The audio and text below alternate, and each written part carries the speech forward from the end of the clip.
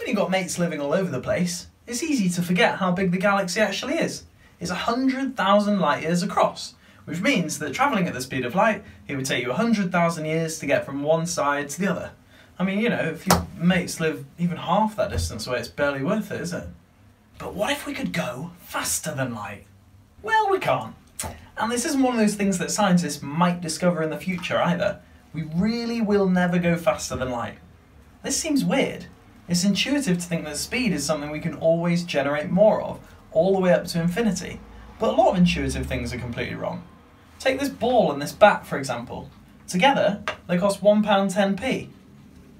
But the bat costs £1 more than the ball. So how much does the ball cost? Not 10p. We humans are essentially made of light.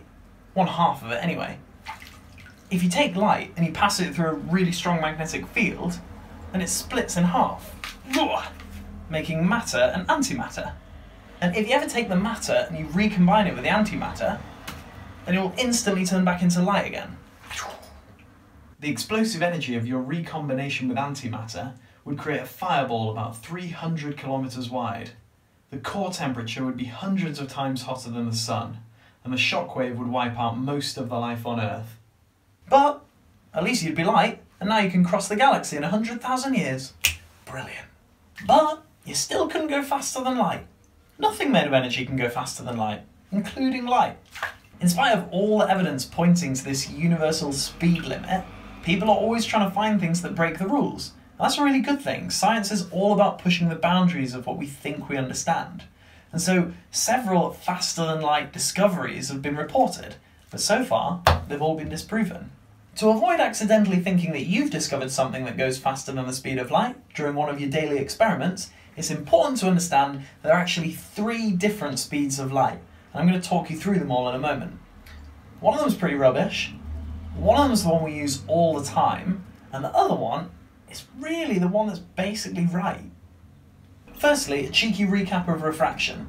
Imagine that your friend, lover, or personal assistant is drowning in the sea, and you've got to run across the beach and into the sea to save them. This might seem like the best route to take, but it isn't, because you're not a porpoise, you're pretty slow in the sea. So actually, this is the best route to take. Spend more time on the beach, take advantage of how much faster you are and then turn into the sea. Light behaves similarly. Can't think for itself, but somehow it always knows the shortest route to take in terms of time.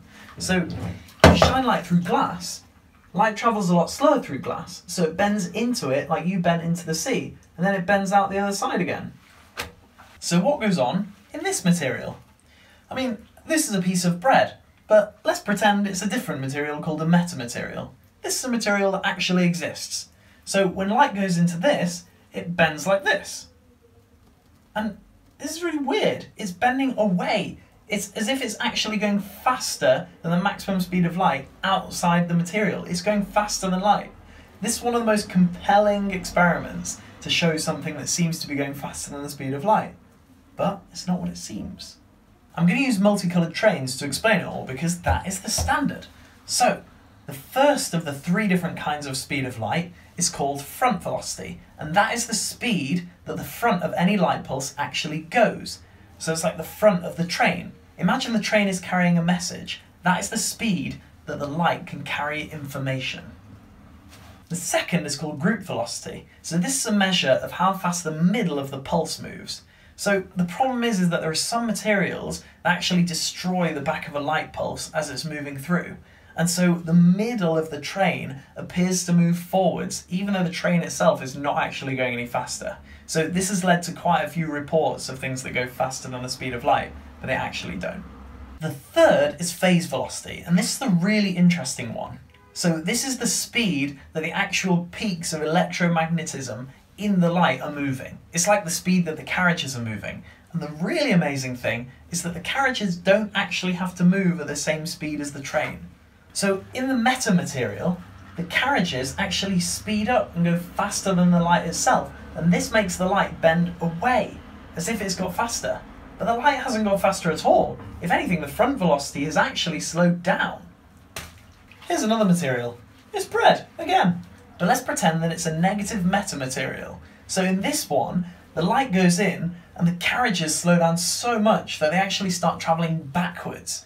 They race backwards so fast that if you look at the pulse of light, it actually looks as though the whole thing is going backwards. But it's not. It's still going forwards. So there you have it. If you want to travel at light speed, you have to become light. You've got to come in. And when you are light, you can't get any faster. That's it. Don't be greedy. Thanks for watching.